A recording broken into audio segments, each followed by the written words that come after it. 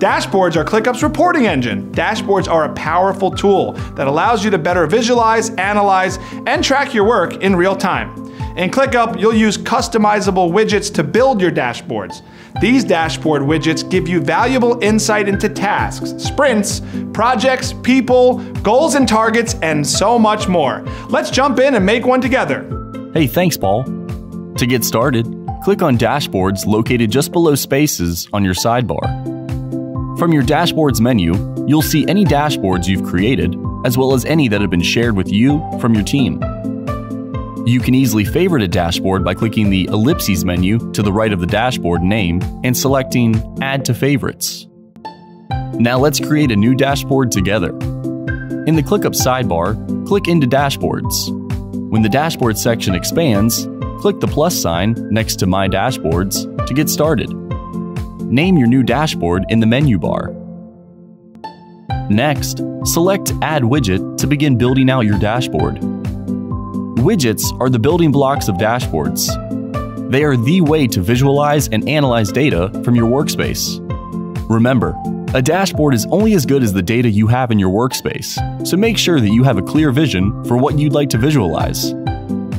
There's a range of widget sections to choose from, each containing a variety of different options when you create and customize a dashboard. The Featured and Custom Widget sections contain some of the most common widgets used by teams in ClickUp. Each widget has a brief description of what it does listed underneath the widget name. The widgets you have available to you are based on your ClickUp plan. Here are some of our favorites. Charts and graphs, such as a pie or bar chart, breaking down your tasks by status to quickly visualize bottlenecks. Task List View displays tasks from any location. Text Block to add rich text, images, and even use slash commands. Use this to bring the look and feel of your dashboard to the next level. Chat to add conversations to your dashboard. Sprint widgets to empower your agile teams. Build a burn down report to inform your sprint retrospective and help with future sprint planning. Or even a calculation providing you the sum or average of a number custom field, like number of blocked tasks, projected revenue, or even average consumer feedback. As you can see, there are a lot of great options to choose from. The widget you select here will determine how your data is displayed. Let's choose a pie chart. A pie chart is great for understanding the percentage distribution of selected data across your tasks or any numeric field. After you select the widget, a pop-up will appear where you'll see a range of options that allow you to customize it with specific information.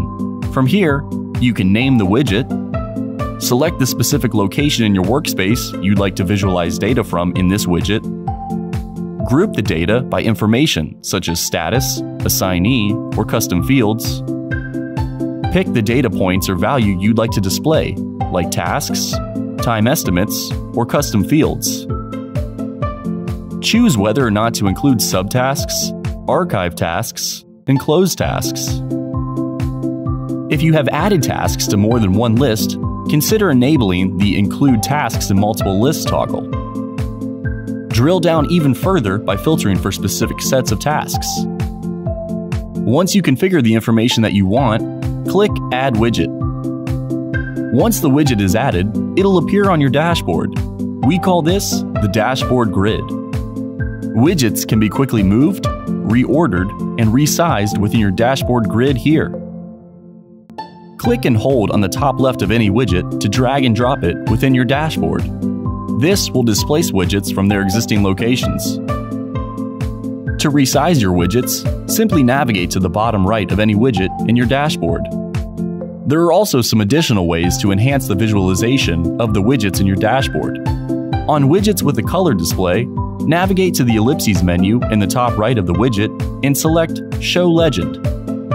This will break down what each color represents on your widget. Other widgets, such as a bar chart or battery chart, can also be sorted to help further customize the display. Navigate to the top right of your widget and click Sort. You can sort alphabetically, by value, or manually by whatever order you like.